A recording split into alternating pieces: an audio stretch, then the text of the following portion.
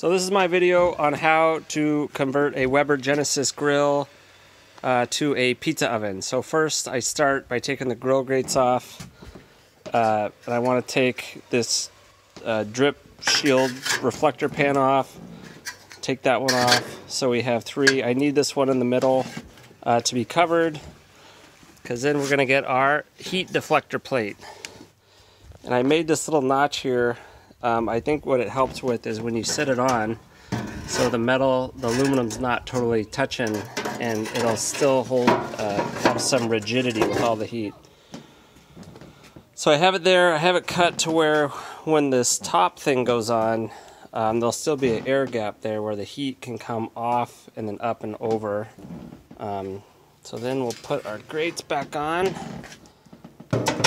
And usually what I do is I count the number of rungs on each side to make sure that the heat deflector plate is centered for the most part. So then we'll put this guy on.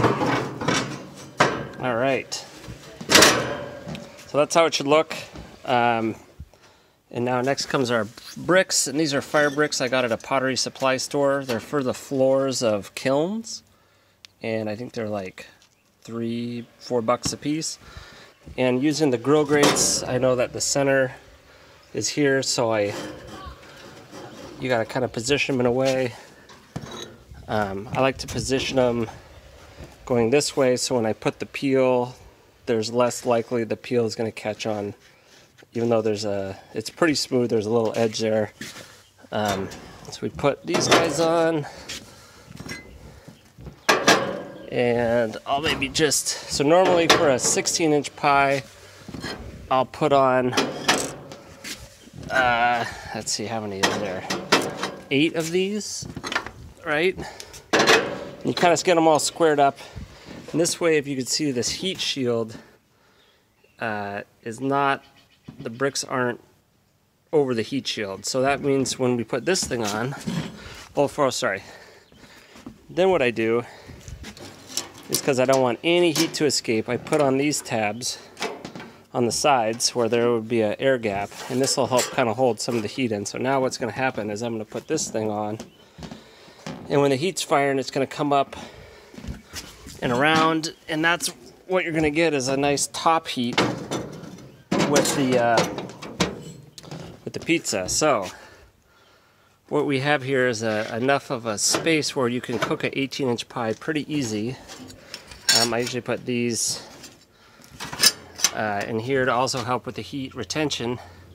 So you got the heat coming off the burners up in, and then here I cut a little vent in there. This is just like a sheet pan from a restaurant supply store.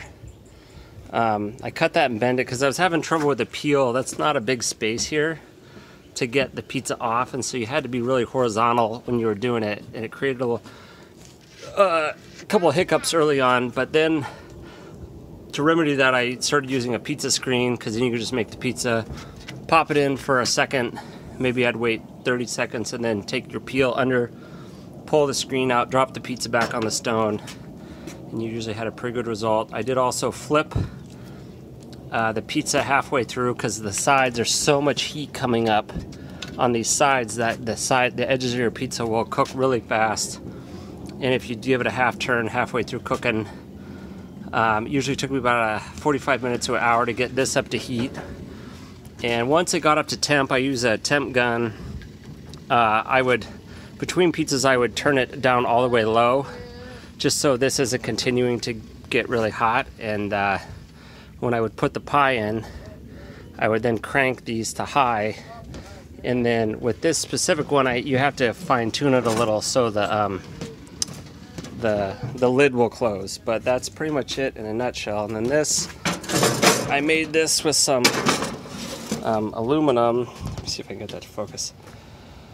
Yeah, I just found this scrap kind of aluminum and cut these edges and got some screws at Home Depot and just kind of jerry-rigged sort of a makeshift enclosure so the heat doesn't have anywhere to go.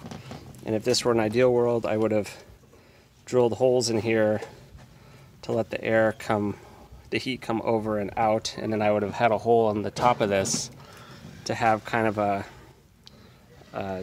so the hot air is passing over the pizza, cooking it. But yeah, anyways, that's the gist of it, and if you have any questions, let me know.